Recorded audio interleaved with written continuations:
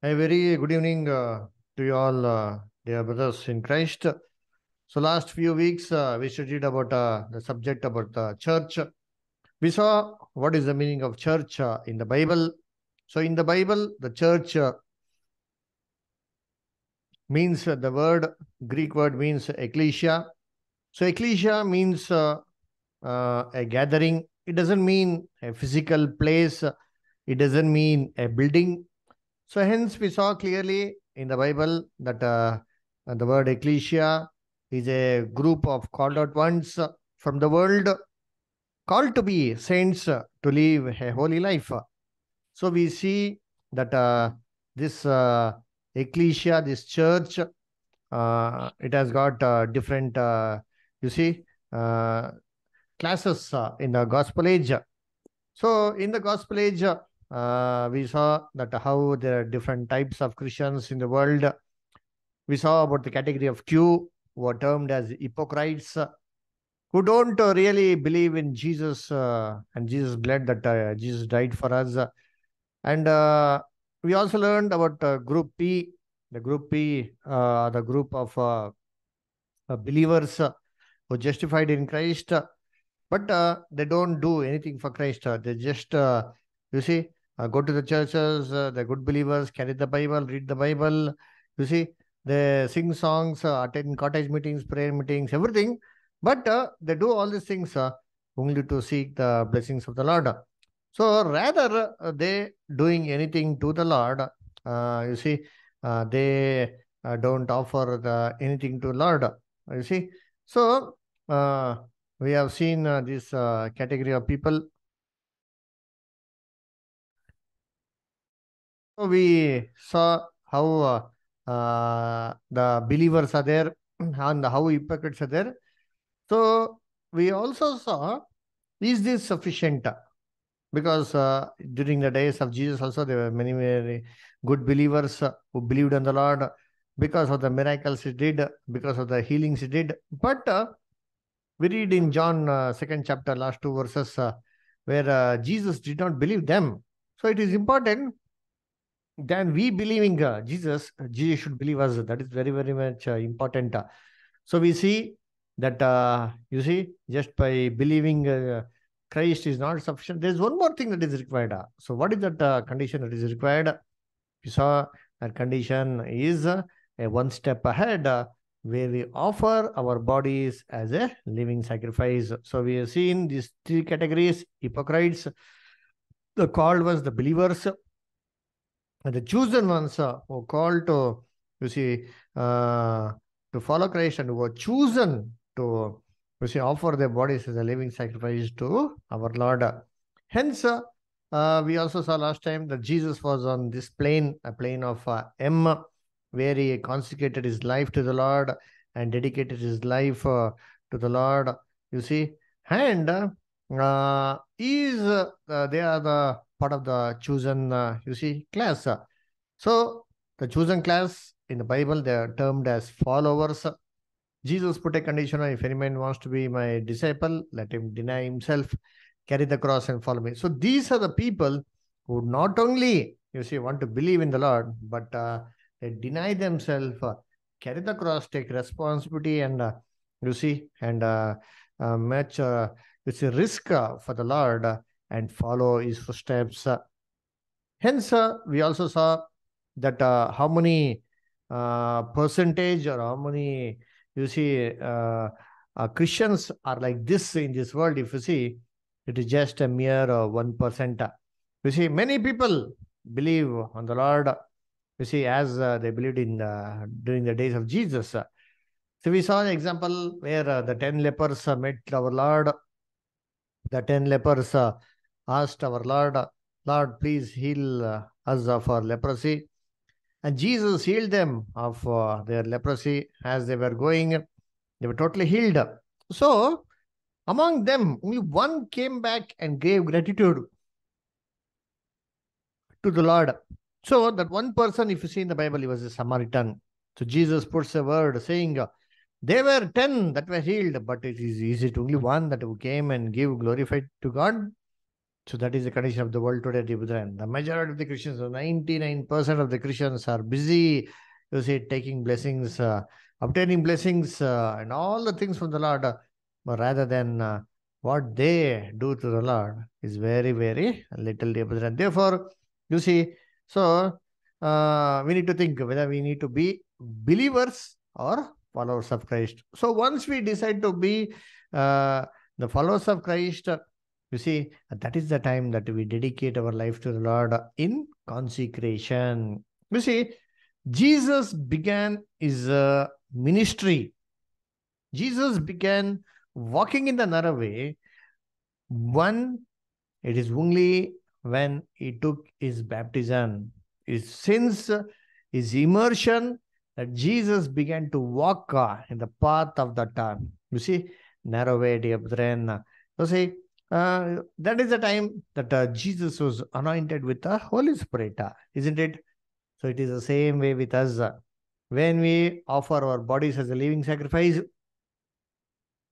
when we dedicate completely to the Lord, you see, that is the time our Lord seals us with the Holy Spirit. He anoints us with the Holy Spirit.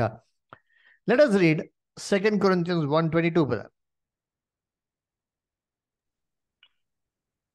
He who has also sealed us and given the earnest of the Spirit in our hearts. Thank you, brother. He who hath also sealed us and given us the earnest of the Spirit in our hearts. So, God has sealed us with the Holy Spirit. So, that seal is acknowledgement that our sacrifice is acceptable to the Lord. And that is the time a person becomes a new creature. You see, Bible says no. Who are in Christ? If any man is Christ, he is a new creature. All things are passed away. So all things have become new. So new creature. You see, now what is a new creature? You see, you might have heard the word about born again Christian, isn't it? What is the meaning of born again Christian? Who is a born again Christian? So everybody thinks that as soon as a man is immersed, you see, he's a born again Christian. He's born of the Holy Spirit. What does the Bible say about born again Christian? Jesus tells this one to Nicodemus. John, 3rd chapter. See, Nicodemus was a very religious person, very pious person. He wanted to live as much as pleasing to the Lord. So once in the night, you see, he came to Jesus and asked him, Lord, what should I do to enter into the kingdom of God?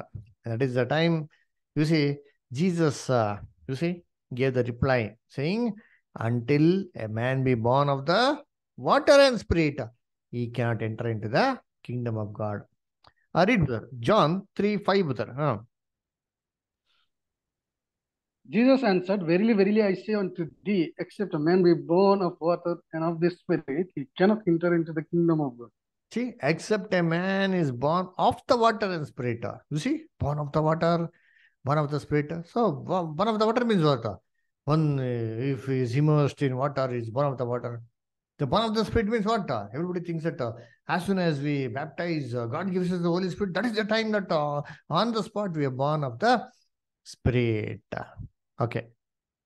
Now, does the Bible say so? But as soon as we are baptized, once when God gives us the Holy Spirit, we are born of the Spirit. What does the Bible say so? What does the Bible say? Jesus gives the answer in verse 8, saying, how will those persons who are born of the Spirit be? Read verse 8, brother. Same chapter, verse 8. It's given there.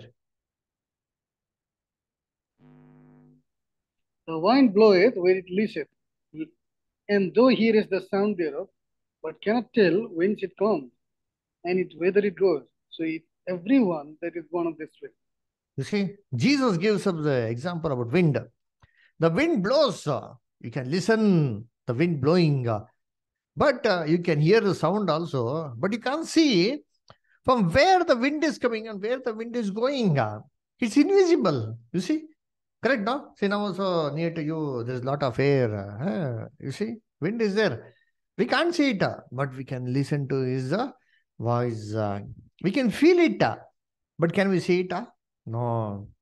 Jesus tells each and every person who are born of the Spirit are like the wind, it seems. That means they will be invisible. Now, are all the Christians who are baptized and who are anointed with God's Holy Spirit, are they invisible? No. None of them are invisible. They are visible. We can clearly see them. We can touch them. We can feel them. But Jesus says that they will be invisible. So, what is the meaning of this born of the Spirit? You see, the born of the Spirit, you see, Jesus Himself is a grand example of being born of the Spirit. You see, when was Jesus born of the Spirit? So, Jesus was a person who was filled with the Holy Spirit without measure. John 3:33 says, no? Jesus was filled with the Holy Spirit beyond measure. But when was Jesus born of the Spirit? You see, like the wind, he could come and go. When? When actually that one happened, if you see, that happened only after the resurrection of our Lord Jesus Christ, not before his resurrection in the flesh. Jesus had to die in the flesh. Once he was resurrected as a spirit being in the spiritual nature, he could come and go as a wind, invisibly. That was the time Jesus was born of the Spirit. See, we all know, you see, when Jesus was resurrected, he appeared to the disciples so many times. See, once what happened? Let us read. When Jesus appeared to the disciples after resurrection, how was the situation? John chapter 20, verse 19, brother. In the same day at evening, being the first day of the week, when the doors were shut, where the disciples were assembled for fear of the Jews, came Jesus and stood in the midst and said unto them, Peace be unto you. You see, the same day in the evening. Huh? What happened, it seems, when the doors were shut, the disciples were assembled in a room because of the fear of the Jews. You see, they were all fearing because they feared that the Jews will come and arrest them and crucify them also. Hence, they were in a locked room. The doors were locked. You see, if the door is locked, and can somebody come inside? Nobody can come inside once the door is locked. But you see, the verse says, and Jesus came and stood in midst of them. Now, how did Jesus come when the door is locked? You see, when the door is locked, only person who can come is a spirit being. So Jesus was resurrected in a spirit being. Even when the door was locked, he came suddenly and stood before them. It was like the wind. Imagine if even if the door is locked, don't you think the wind will come inside? The air will come inside? It will come. You see, that is the way, and that is the, you see, the condition of a person who is born of the Spirit. You see, Jesus clearly proved how a person will be if he is born of the Spirit, that he will be invisible. Nobody can see. You see, and as soon as Jesus came inside and appeared to them, what did Jesus say? The first word, peace be unto you. Why did Jesus use the word peace be unto you? Because they will be terrified, frightened. Hence, he told, no, no, don't worry, it's me only. You see? And to pacify them, Jesus said, peace be unto you. Dear brethren, therefore, if you see, so one will be born of the Spirit only after death and resurrection as a spirit being. Therefore, if you see that word, Greek word, which Jesus uses in John 3rd chapter, that you must be, one should be born again to see the kingdom of God. That means born again. That word is from the Greek word ginaio. Ginaio means what? That means begotten or born. In Greek, for both word begotten and word born, there is only one Greek word, that is ginaio. You see? And that can be applicable to either of these words. You see? But practically, there is a difference of these words. You see? When will the child be born? You see? As soon as, you see, it is conceived, immediately the child is born? No. Okay, is a child born without any conception? No. So first there is a process for a child to be born, isn't it? First, what will happen? Conception will be taking place in the mother's womb. That is called the begotten condition. Once they are begotten, only after 9 months will a child be born. So first there is a process, you see, for a person to be born. You see, it doesn't happen immediately, just like that. It takes some time. First begotten, next growth, next only born condition. This is what Jesus says. See, as soon as Jesus said this verse to Nicodemus that one should be born again, that to see the kingdom of heaven, Nicodemus was surprised. How, Lord, is it possible? Huh? How can I be born again? I'm old already. Huh? Do you think that I should go in my mother's womb and be born again from her womb? Huh? Is this the way you're telling me? You see? Read verse 4, brother. See what Nicodemus says. John 3rd chapter, verse 4. Nicodemus said unto him, how can a man be born when he is old? Can he enter the second time into his mother's womb and be born? Can he enter into the mother's womb a second time he be born at this old age? No. Then what was Jesus trying to say? The answer is given in verse 6. You see, the answer, what Jesus was actually trying to convey to Nicodemus, is given in verse 6. Read verse 6. That which is born of the flesh is flesh, and that which is born of the spirit is spirit. Here, Jesus tells, how is it possible? Means there is a process. What is the process? Like there is a process for one has to be born in the flesh. What has to happen first? He has to be conceived in the flesh. Then only he can be born in the flesh. That is the condition. You see, to be born in the flesh. So similarly, as there is a process for one to be first begotten in the flesh and born in the flesh, you see, similarly, if a person has to be born in the spirit, first what should happen, it seems? The begotten process should happen, it seems. You see, I gave an example. You see, child doesn't be born immediately. It first has to be conceived. You see, in the mother's womb, it will take time to be, you see, growing. And after certain months, then only the child will be born. So similarly, every person who's born of the Spirit, who has to be born of the Spirit, has to be first begotten of the Holy Spirit, dear brethren. And that takes place at baptism when God gives us the Holy Spirit. That is the time one is begotten, not born. You see? See, there is a difference. So when will a person be born? It is only after his death and resurrection. He is born in a spirit being. See, we know these things very clearly in the life of Jesus. See, Jesus was anointed with the Holy Spirit when? At baptism. Was he immediately born in the spirit that he could, you see, go and come like wind without anybody seeing him? No, everybody saw him clearly. So, when was Jesus born invisibly? He could come and go suddenly. It is only after his resurrection. So Jesus was begotten of the Holy Spirit. At baptism, he had to prove his faithfulness to God until death. At death, he was proven faithful to God. And in the resurrection, he was resurrected as a spirit being and he was born as a spiritual being in a spiritual nature where he could come and go like a wind. Why? Why this process is required, dear brethren? Why can't we go in this flesh directly to heaven? No, dear brethren. We can't go to heaven in this flesh. Why?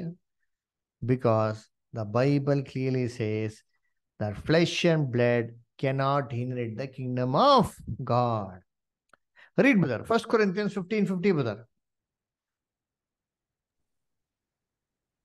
Now this I say, brethren, that flesh and blood cannot inherit the kingdom of God, neither doth corruption inherit incorruption. Now this I say, brethren, flesh and blood cannot inherit the kingdom of God. You can't go to kingdom of heaven in this spiritual, in this fleshly body. Because this fleshly body has got limitations. We can't go just like that. You see, even if we need to go to certain extent, we can go by plane or rocket. Not go to heaven with this body. You see? So, this body has to be quit here only. With spiritual body only can we go to heaven, dear brother. Just think, how did Jesus go to heaven? Did he go in the same body? No. Jesus was resurrected as a spiritual being. You see? And in the spiritual body, he was resurrected. In that spiritual body, Jesus went to, you see, heaven and offered his sacrifice to the Lord. You see? So we should all understand these matters very clearly. See, in the Bible is very given very clearly. The two angels who took them to Jesus to heaven. What did they say? Oh, people of Galilee, whom are you seeing? You see, the Jesus, same Jesus as he is going, he'll return the same way. How did Jesus go? He went like a spiritual being. Two angels, you see, were with him when he went to, you see, the spiritual realm. Remember, Jesus had three births. First, he was created as Logos with the Father. The Bible says, no, in the beginning was Word, John first chapter. So in the beginning, so the Word had a beginning. So he was the first creation of God.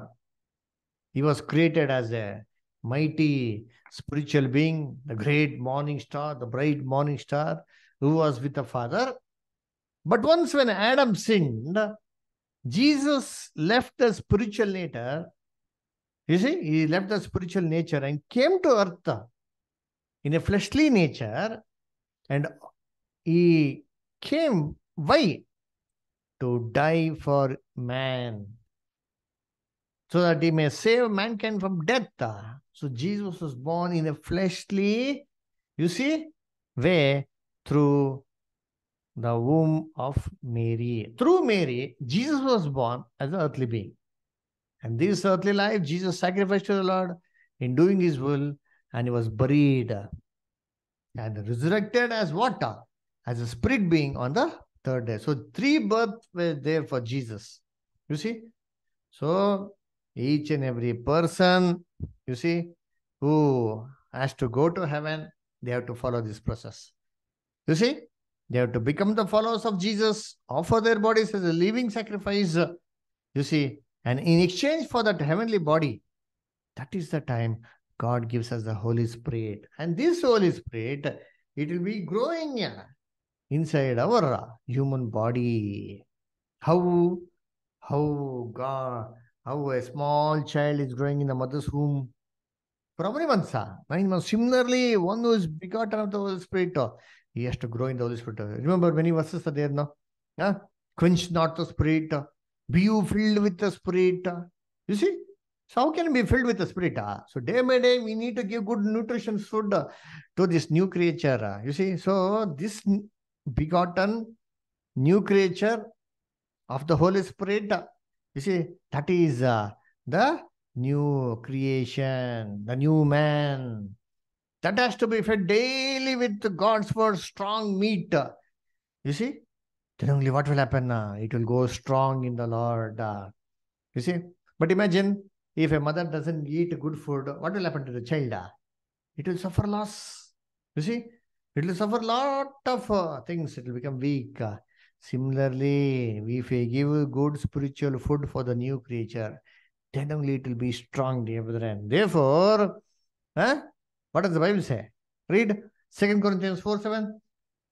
2 Corinthians 4:7, brother. But we have this treasure in earthen vessels, that the excellency of the power may be of God and not of us. See, we have this treasure in the earthen vessel. You see, the God's Holy Spirit, where has God kept it? In this earthen vessel, dear brethren. So this is earthen vessel, leaky vessel. So because of our weakness, this will be keep on going out. But day by day, we should be filled with the Holy Spirit. Day by day, we should be renewed. and filled with the Holy Spirit and grow in the Lord. Dear brethren, that is the time we will go strong in the Lord. Okay? So, hence, you see, we read in the Bible now, yeah, about a new creature, old creature. A new man who is born in Adam, this fleshly being, always pushes us and pulls us to sin against the Lord. But the new creature, you see, the new man, the new creation, which has been begotten of the Holy Spirit, what does it do? Huh? It motivates us to walk in the walk of Christ, live faithfully to God.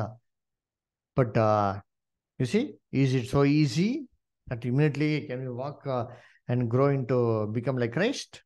No, dear brother. There is a fight, there is a warfare that happens daily in this human body. Between whom? Between the new creature and the old creature. Apostle Paul tells about this warfare only in so many verses. Let us read, brother. You see, Galatians 5th chapter, 16 and 17, brother. This I said and walk in the Spirit, and you shall not fulfill the lust of the flesh. For the flesh lusteth against the Spirit, and the Spirit against the flesh.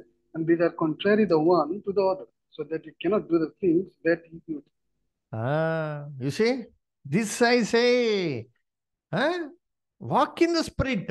Why? If you walk in the Spirit, you shall never fulfill the lust of the flesh. But huh? You the flesh, it desires what all the flesh desires, it is against the spirit. And what all the spirit desires, it is against the flesh. So there is a warfare. Huh? Remember this photo. New creature, old creature. New creature will tell, come, let us sit and listen to the class. But what will the old creature tell? Old creature will tell, yo, what is the use? What is the benefit? Let us come and go, enjoy, see movie, go to party, enjoy a New Year party, go here and there, friend, meet friends, relatives, function, attend all these things. That is the thought of the old creature. That means we are not denying ourselves, carrying the cross. Forget about following Christ. That is the third step. These two steps only, they are not doing it seems. That is the old creature way. So what will happen daily? Daily there will be a warfare. You see? They are contrary to each other, dear brethren. Why? That is the reason. What we want to do, we not able to do. You see? There is a fight, there is a warfare. You see? See what Apostle Paul shares his experience. Romans 7 chapter 18 and 19, brother. For I know that in me, there is in my flesh, dwelleth no good thing, for to will is present with me. But how to perform that which is good, I find not.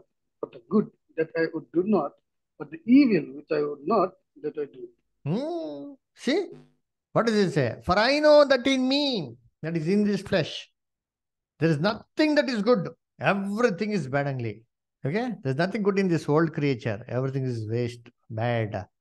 But to do good, that will is present in me. That means what? There's a new creature is there. That was always trying to do good. But it can't do it. Why?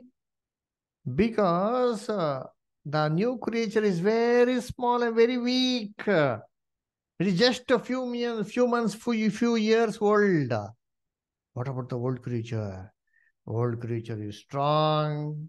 You see, the old creature has grown well. You see, but it is against the spirit demon. So daily there will be warfare. Imagine a small child who is just 2, 3 years old. Can it fight a man who is 40 years old? No. That is the way with between the old creature and new creature. Huh?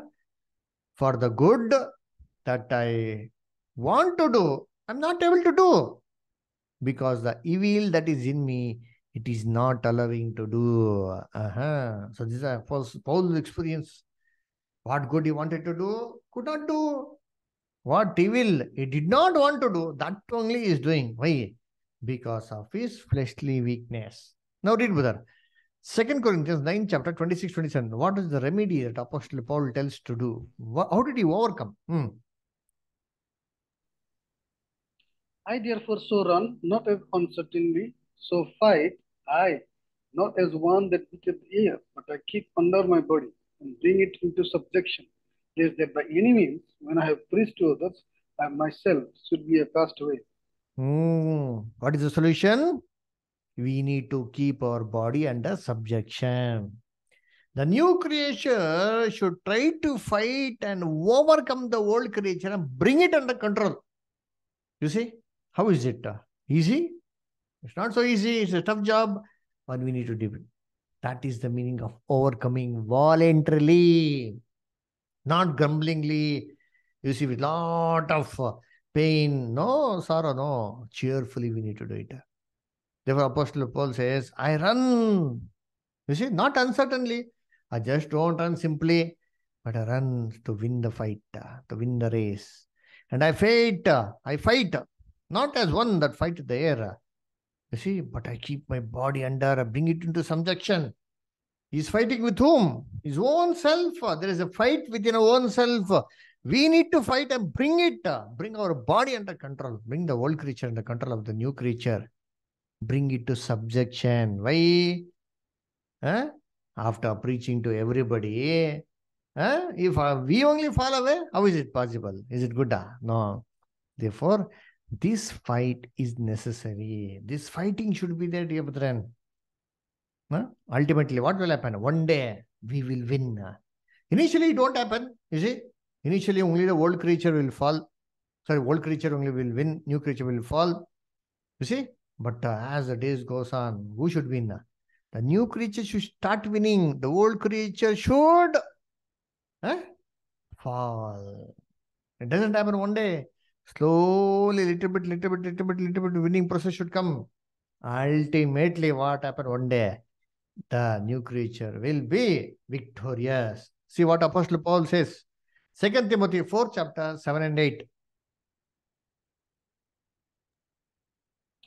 I have fought a good fight. I have finished my course. I have kept the faith.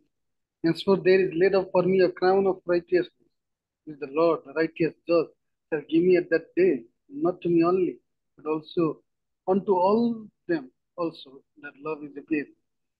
You see, I have fought a good fight. Apostle Paul, you see, in the beginning stage, what all things he wanted to do, he could not do. But now he is able to do everything. He is able to fight everything. He says, I have fought a good fight of faith. I have finished my course.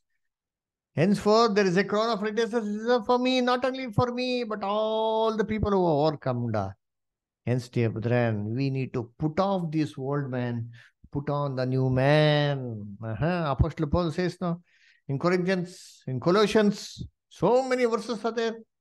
Yeah, it tells, be you filled with the Spirit. You see, grieve not the Spirit, quench not the Spirit. You see, rejoice. You see, when all these things is speaking of the same thing, the fight of the new creature. Read, brother, Colossians 3rd chapter 8, 9, and 10. But now you also put off all this anger, wrath, malice, blasphemy, filthy communication out of your mouth. Lie not one to another, seeing that you have put off the old man with his deeds, and have put on the new man, which is renewed in knowledge after the image of him that created him. You see, now put off all these things. Which are all these things? Old man's character. Anger, wrath, malice, blasphemy, filthy communication out of your mouth. All these things are what? These are all old man's character. Lie not one to another, speaking lies. Seeing that you have put off the old man with his deeds. This is like removing the old cloth. You thrown it off. That you see the rags, the filthy rags, the stinking rags. We have thrown it off. You see, will we ever take it and smell it again? Will we want to put it again back? No, those are the deeds of the old man. We have thrown it off. Now what we should put? Put on the new man, which is renewed in knowledge. Imagine, renewed in knowledge, understanding of the truth, which is what? After the image of him that created him, after image of Christ, our image of God. You see? So those things, you said, brethren, we need to put off and put on. This is a process. This is a fight. You see, dear brethren. So this, not everybody can overcome. You see? So among the people who are consecrated, what will happen? There is again two groups. One group will dedicately whatever they have told as per their words, they will follow it like Apostle Paul. I have fought a good fight. But some people, you see, after fighting, they'll get fed up. Yo, how much to fight? Leave. You see. So what will happen now? Among the chosen people, you see, there are again two types of people. Just called is not sufficient. Just chosen is not sufficient. Dear brethren, being faithful is very, very important. So we see a group, M is there, M is the chosen people. But among them, you see, the N class of people are there. The N class of people are the faithful ones, dear brethren. So it is just not sufficient. We believe in Christ. It's just not sufficient that we, of the chosen class, follow the footsteps of Jesus. But we need to prove to our Lord that we will be faithful to our Lord until death. Read Revelation 17:14, brother. We shall make war with the Lamb, and the Lamb shall overcome them. For he is Lord of lords and King of kings, and they that are with him are called and chosen and faithful. See, these shall make war with the Lamb. And who are there? These are with the Lord of lords. And who are they? They are called chosen faithful. You see, not just called, not just chosen, they're the faithful class. Hence, you see, just by being called, oh, God has called me, that is not sufficient. Oh, God has chosen me, that is also not sufficient. We need to remain faithful to the Lord until death. Now, the question is that whether you want to be a believer or you just want to be a follower or you want to be a faithful follower until death. That is the question, dear friends. So which is important? Believing is not at all important. Following is also not important. A very, very important concept and the main thing is that after believing, after following the footsteps of Jesus, we need to be faithful until our death. That is what Jesus did and proved to God until his death on the cross, dear brethren. Therefore, these are the real church class people. These class people only Jesus is seeking in the gospel age. What did Jesus say? Luke 12:32. Fear not, little flock, for it is the Father's good pleasure to give you the kingdom. So, dear brethren, this is about the church part 2. So, next week we'll continue with another part and we'll understand many more things. Thank you.